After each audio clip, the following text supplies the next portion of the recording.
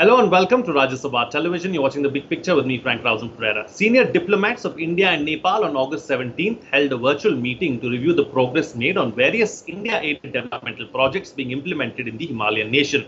The meeting came days after Nepal Prime Minister KP Sharma Oli telephoned Prime Minister Narendra Modi to greet him on India's 74th Independence Day in the first high-level contact after bilateral ties came under severe strain. According to the Indian Embassy in Kathmandu, India and Nepal held the 8th meeting of the Oversight Mechanism through digital video conferencing. The meeting carried out a comprehensive review of bilateral economic and development cooperation projects. In this edition of The Big Picture, we will analyze the high-level talks between India and Nepal. Joining me on the program today are Manjeev Singh Puri, former ambassador, Shakti Sinha, foreign affairs expert and director, Delhi School of Public Policy and Governance, and Professor Tej Pratap Singh, International Politics, Banaras Hindu University. Thank you to all my guests for joining me on this edition of The Big Picture. All right, Ambassador, let me start the program with you. Let's first understand what the oversight mechanism is and what were the key takeaways from the 8th meeting. Frank, thank you very much. First of all, I want to thank Rajya Sabha TV and you in particular for focusing on India's development partnership program. And let me just throw in something. Nepal is actually the starting point of India's development partnership way back in the 1950s. So it's a long history. Now, we have a large number of development projects in Nepal and also other projects which will contribute significantly to the Nepalese economy. Given a variety of reasons, in 2016, it was decided that there would be a mechanism which is essentially a meeting between the Indian Embassy and the government of Nepal to review these projects, look at any issues which are coming up and which can be resolved at that particular level. And this is the 8th such meeting which has taken place. The meeting has the Indian ambassador along with his various officers who look after it, and such projects as are represented in Nepal, their managers, etc. And on the Nepalese side, the Foreign Secretary of Nepal heads it. Now, the most important thing about this oversight mechanism meeting is that it brings the entire government of Nepal, which is involved with the execution of these partnership projects, on the same table. So the Foreign Secretary chairs the meeting, but high-level officials from all concerned ministries, departments and agencies of Nepal are present. Now, usually these meetings are held at an interval of about 6 months, but COVID has resulted in this not having been possible the last several months. And so they did what was the best possible, which was to have a meeting using virtual technology online. I believe this meeting was very important. You know, I come from the field of diplomacy. As far as I am concerned, words are very important. Dialogue is very important. And the fact that Prime Minister Oli telephoned Prime Minister Shri Narendra Modi on the occasion of our Independence Day, they had a conversation which included, by the way, India's election to the Security Council, the actions on COVID that the two countries are taking. You know, it is important that these dialogues take place. And after that, we have this highest level possible dialogue at the level of the embassy and the foreign ministry, i.e. at the Kathmandu level, which is possible, which reviews the entire gamut. So this itself is perhaps the biggest takeaway. Frank, give me a second to just tell you that even while we are talking about all the southward bound movements in terms of political and diplomatic relations with Nepal, normal things have continued. Trade has continued. Development partnership projects have continued. In fact, the Indian Embassy signed a project proposal with the Nepalese government for sanitation project in the Pashupatinath temple complex. So normal things have continued. Humanitarian things have gone on. Our assistance to Nepal on COVID has gone on. And it's particularly important that these two countries, which share the widest possible set of relations at the level of the people, at the level of the economies, and at society's general level, that those things continue. The song and dance, and I'm using these words deliberately, of diplomacy continues. It must be set in order, because these are very important paradigm-setting institutional arrangements. And when they don't work very well, they tend to have an impact on the other. So I believe that these contacts, these meetings have been very good. but these meetings have to be met with real action. And in that sense, it is my considered belief that the ball is in the Nepalese court. They need to take some concrete action to be able to bring right, or to, in some senses, make the entire business of the India-Nepal relations come back to a proper, even keel, which benefits the people of the two countries. Absolutely. I think very aptly and very rightly said there. And I think you put it all in perspective for us. Let me bring in TP Singh into the picture now. So what are the kind of development projects that India is assisting Nepal with? And how has India helped Nepal in the past as well? Yeah, the kind of project India is executing in Nepal, it's a various kind of, all kind of projects are there. So firstly, I will talk about the infrastructural project here. So, the main focus is on the connectivity here. So India is building the roads, the railway lines, and so here I will mention this. China is also making this trans-Himalayan railway and connecting Nepal with China. So here now India is also focused on building this Raxaul Kathmandu railway line on priority basis. The work has started. And now the one problem with India has been that India has been accused that the problem gets delayed. So the completion of the project within the stipulated time has been the main challenge. And it is because of that many mechanism has been created. And this meeting which happened on Monday, it was also in that background to review the progress of the project, so that at the stipulated time the project is completed. Here I will refer to the Motihari and Motihari Amlekganj pipeline. So it has been completed before its schedule. Yeah. So it has been an important achievement, and this shows the focus of the government and the priority given to the, instead of coming up with the new project, the objective should be the completion of the project within the stipulated time. So this has been the major achievement. Before the stipulated time, it has been completed, inaugurated, it has been operationalized. So, and there has many other projects, the projects you talked about. So we have the hydropower projects. Pancheshwar has been discussed on Monday. So Pancheshwar, it is continuing for many years. So Pancheshwar hydro project is there. Many hydropower projects are there. Irrigation projects are there. And another is the projects related to power. So energy trade, yeah. India and Bhutan, they have very beneficial energy trade, and in fact, the main foreign exchange earner for Bhutan is their Chukha hydropower project. So a large portion of their hydropower they are exporting to India. So they are making lot of money. The Bhutan government is doing it. Same kind of thing happened with Nepal also, because Nepal has tremendous hydropower potential, and it has not been exploited here. Even Nepal is having the power shortage problem. The Nepal, which can be the power surplus, because of the non-implementation of the project, the completion of the project, they are having the acute shortage of power. So India has fixed that very soon they will be importing 600 megawatt of power from Nepal, but that will happen in the future. So hydropower projects are another in pipeline, and the irrigation projects, many barrages have been made by India, that is irrigating the land in Nepal, also irrigating land in India also. Mm-hmm. So those are the projects, and so we have all kind of projects development. But here we can refer these integrated checkpost here. So 4 checkposts has to be created by India. So 2 Birganj and Viratnagar has been operationalized, has been inaugurated, but 2 more has to be completed. So these are important projects.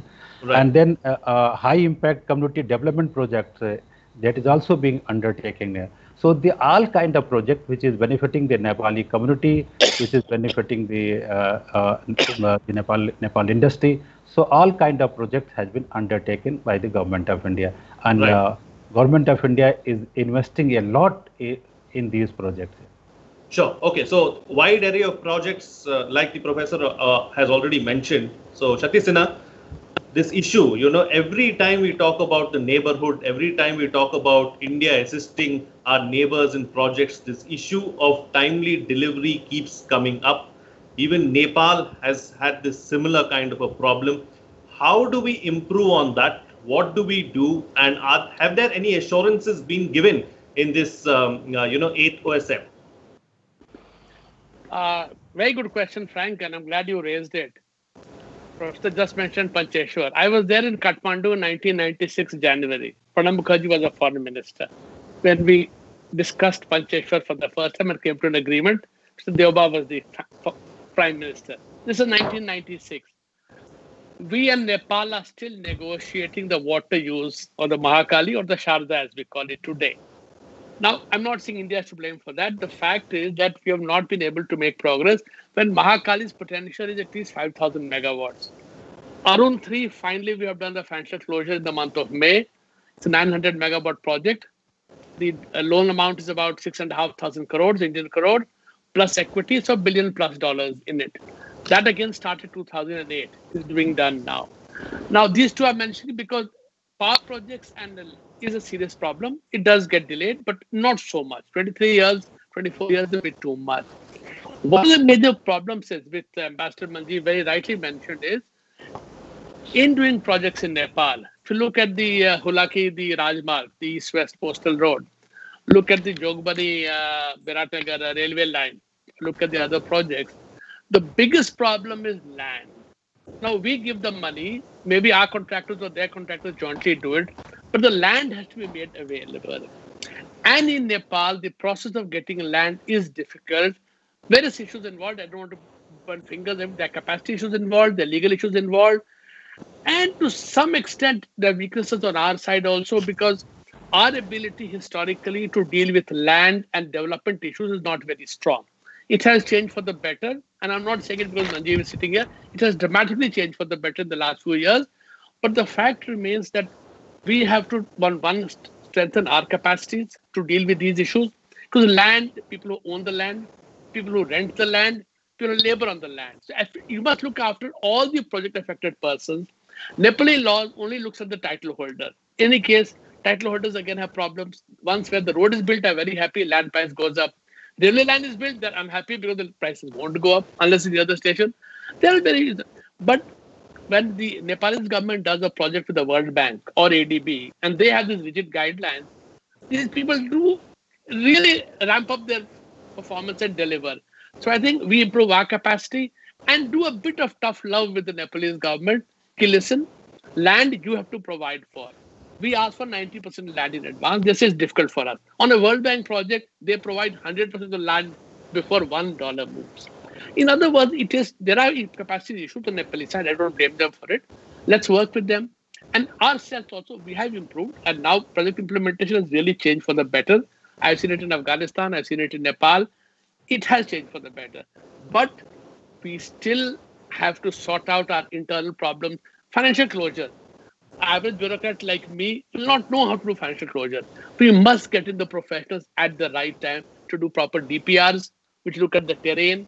The Rajmarg is the classic case, but the terrain was a problematic thing, and some shortcuts were done by Indian contractors, to be frank, which has led to problems for the government of India.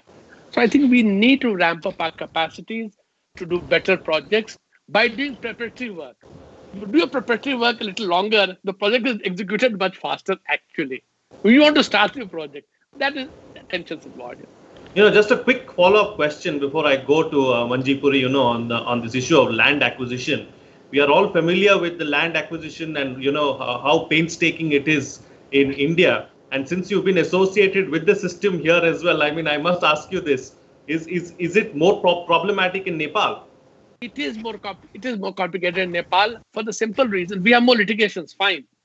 There, the process of fixing a price through the CDC is not a very transparent process. And for the same project, they have awarded different rates to different people.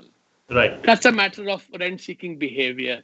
But in India, it is also possible. If you go to Goa, and Goa University was acquired by us in 3 months flat, they went to the courts, nothing happened. Because we did our homework properly. So it is possible to do it. India has become increasingly more difficult now because land prices have gone up. 30 or 20 years ago, we could acquire land with our left hand. because people were very happy land being acquired. Today, they see the potential, not today. They know if the land is acquired, area will develop, my price will go up 5 times. He's already programming 5 times into his imputed land value, which today does not exist. So there are different tensions. Paperwork is an issue there. Paperwork is a serious issue in Nepal.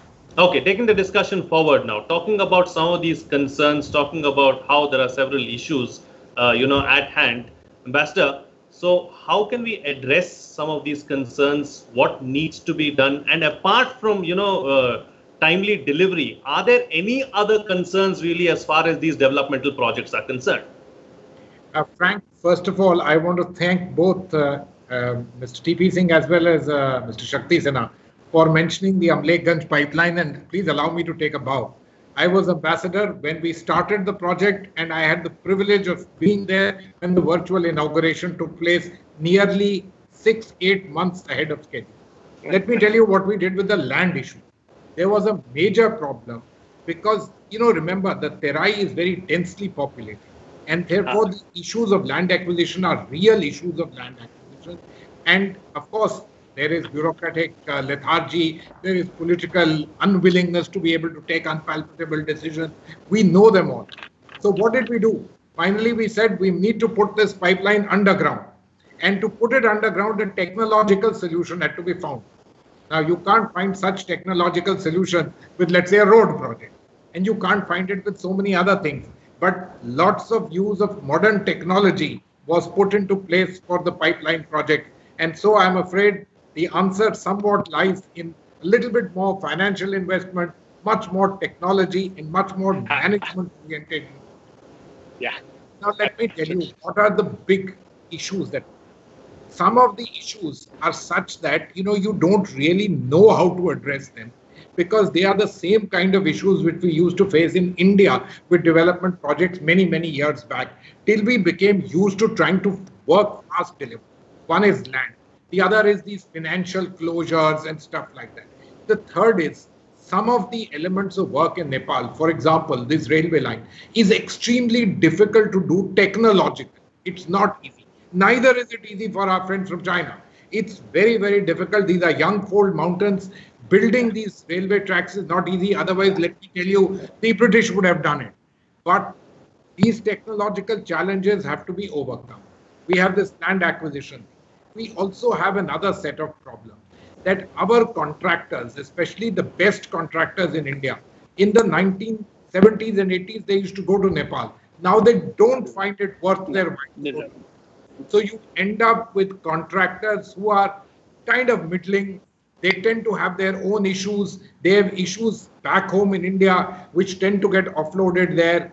They tend to have partnerships with people in Nepal. They are just a front bidding for the contract for the sake of the paper. The people in Nepal don't have the abilities to deliver, but they've entered into this contract. It's a bit of a complex issue.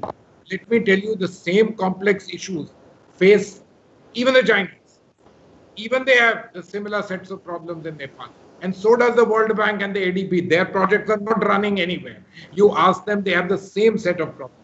Nepal is a very difficult country because it's a country which has not yet embraced fully the idea of development and the idea of going all out for growth. Remember, the polity there also, while it's very good to talk about social justice, very good to talk about inclusion, Nepal is a changing society with about 25% of the Nepalese population overseas, whether working in the Gulf or in the United States or in Europe. The ideas and aspirations of the country are changing, but its politics continues to be kind of rooted in an era which is sort of bygone. Now, in these kind of circumstances, you run into a number of sets of issues which need to be always overcome. And in that sense, Nepal is quite different even from other countries in South Asia, including Afghanistan or Bangladesh or Sri Lanka, where the exposure to globalization is longer, older, and where this embrace of development is of a far greater order. So we have to work hard. We need to pull up, let me say, our socks, both in terms of the financial element, the technological and the managerial aspects which are required. And I believe that the MEA, our development partnership wing, the territorial division dealing with it at the highest level of the Honorable Minister and others, they remain engaged with us. And it is each of these particular things which gives us the kind of necessary push to be able to take things forward, because for many, many years, actually nothing happened. Before I end, let me draw your attention to some of the other huge things which happened in the last few years. Not only the Zamleganj pipeline, our own 3 projects, for which the financial closure Mr. Sinha mentioned happened in May, but the project's work started more than a year back. It's now more than 20% complete. This is the largest project taking place in Nepal, and when it comes on steam, not only will it alter the electricity dynamic of Nepal, but actually have an impact on its economy. That's the nature of this project. 2 integrated checkpoints which have been done. Absolutely. All right. Taking the discussion forward and widening the scope of the discussion a little bit now. So, TP Singh, what is the level of economic cooperation between the 2 countries and how has it developed? Yeah, as we say here while talking about this India-Nepal relation, so usually we refer to roti-beti relation. So here roti refers to all the economic cooperation, all the economic issues, and the beti refers to the cultural and civilizational ties, the family relation. In fact, my ancestral village is on the Nepal border. So personally, I have seen what it is an integrated market here, and it is the border is open. So the local people, the local community, they don't feel that what is India, what is Nepal. Marketing purpose, Indians go to Nepal, Nepalis come to India. So it is an integrated market. Coming to the economic cooperation there. So because of it's obvious that India is the largest trading partner of Nepal. In 2018-19, they had $8.27 billion bilateral. And this was the largest trade of Nepal with any country. The trade imbalance is in favor of India, and this issue has to be addressed here because the Indian export to Nepal was $7.7 billion here.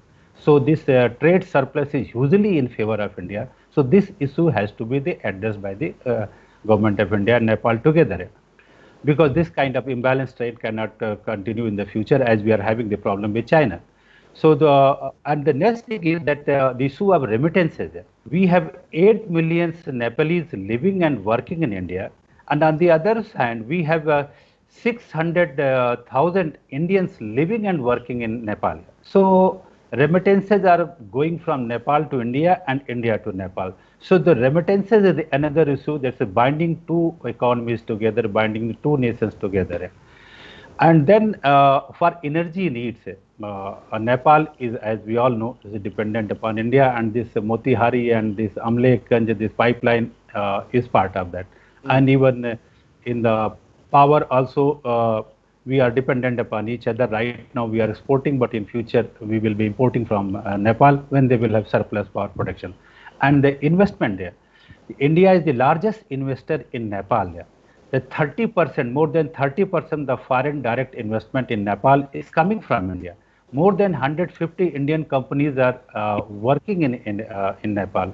So this, from investment point of view also, this economic cooperation between these 2 countries are very closer to each other.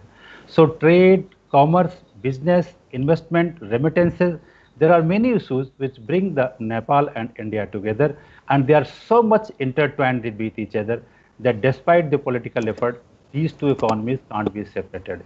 Right. Okay. Points taken. Now let me bring in another aspect as well. You know, Shakti Sinha, there have been irritants really as far as the bilateral relationship of late is concerned. Is it now time to, you know, put that on the back burner and focus on the positives? There was the phone call, of course, that Prime Minister KP Sharma Oli made to the Indian Prime Minister Modi. So is it now time to build on these positives? One good thing you will see is that in the last 3-4 months, while there have been a lot of strong statements coming out of Kathmandu, Delhi has been extremely, extremely restrained in its behavior. Absolutely restrained. So in that sense, we have been very, very clear. We understand the irritants are there. We don't want to raise a controversy. So we have shown the path that it is possible. And we'll not get into the details of the domestic Nepalese reasons for all these controversies and other stuff. But I think through this meeting, Prime Minister Oli's call, it's clear that in the long run, you understand that you have to live with India. And India, in any case, even China, if you look at, there is no serious Chinese project in Nepal. Let us be very clear. The railway line has been talked about, will remain talked about. Economically, it makes no sense unless the railway line comes to India. Goods meant for India. It won't make sense. So we have to work together. Arun is a good thing, and I'm happy that the project work was started with equity. Normally, we wait for the debt to happen. Arun, they started with equity itself. It's a rare case, a very good example. But we actually have to proactively move on a number of these projects, including sorting out Pancheshwar.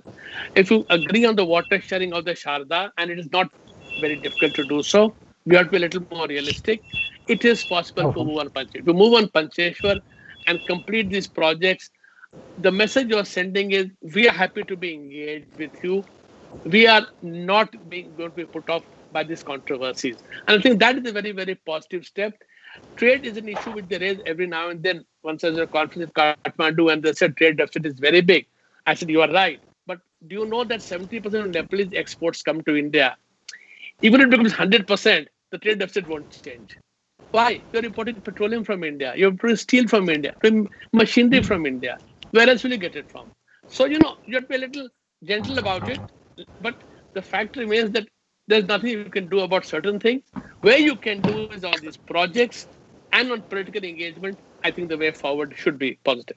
Talking about the way forward, very quick closing comments from all my panelists with the best way forward in 30 seconds each, starting first with you, Ambassador. Frank, I am glad that there are attempts now at thawing the diplomatic ice. I see this positively, but I am very firmly convinced that you need to follow this up with real action. Pancheshwar, of course, is the dream, but it's a long way off. But let us look at concrete projects, concrete things, which will tend to take it forward. And let us not underestimate in all of this that there are political angles, because that sets the ecosystem under which things operate.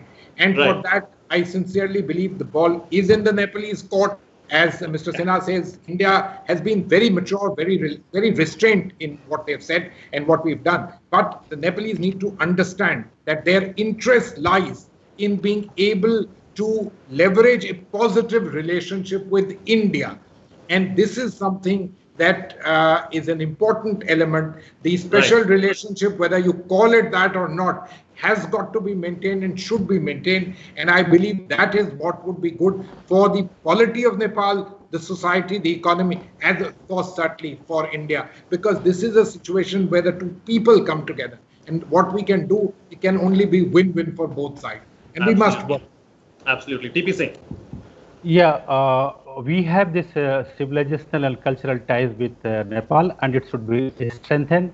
And here we have already signed this twinning cities here. So for Hinduism, the Vishwanath and the Pashupatinath, Varanasi and Kathmandu twin cities. And then another twinning is the Buddhism.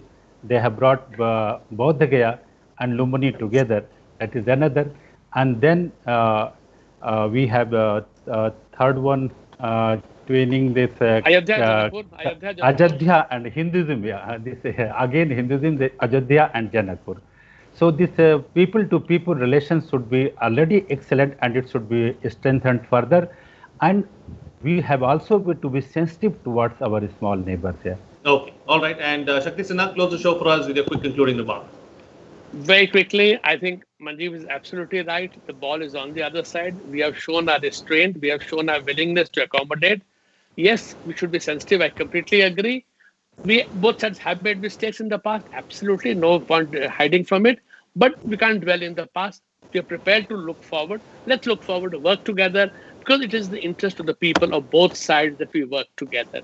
And as, in that sense, relatively the smaller country, the stakes are much higher for Nepal in that sense. And therefore, it makes sense for us also to be a little more large-hearted. I'm fine with that. Okay, all right. On that note, then, I'll call it a wrap on this edition of The Big Picture. Thank you to all my guests for joining me on the program and putting things into perspective for us. What's coming out of this discussion is that there have been irritants in the bilateral relationship of late, but the high-level 8th Oversight Mechanism meeting is a positive development. It is important to keep the dance and song of diplomacy going. The meeting has come at an opportune time, one that both nations can build on. There are concerns as far as developmental projects are concerned but we have to stay focused, push through and get them done. They will benefit both nations in the long run.